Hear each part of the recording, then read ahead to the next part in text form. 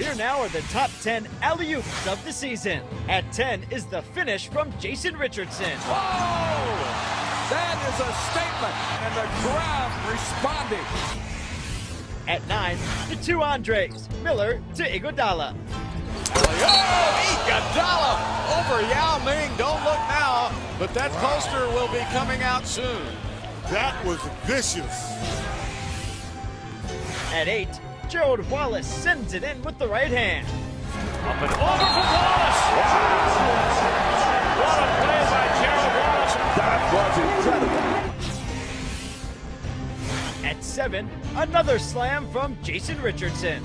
Alley-oop again and thrown down with authority by Jay Rich. Jason Richardson rises to the occasion again. At 6, Sergio Rodriguez finds Rudy Fernandez. To lob to Rudy. First jams it from Sergio. The Spanish Armada hooks up again. And Sasha is a poster. Crowd loved that as Rudy went reverse style. At 5 is Aaron Brooks with some extra hang time. Lobs it in. Oh, Brooks puts it in at the buzzer. An alley-oop for a 6-footer. At number 4, once again, it's Gerald Wallace. Wallace, oh, what a dunk with the right hand, reaching from behind. Oh, boy, Sabu Zanaz here from the crowd in Sacramento. That was impressive. Now, this is what you call spectacular. At 3 is this lob from Rip Hamilton.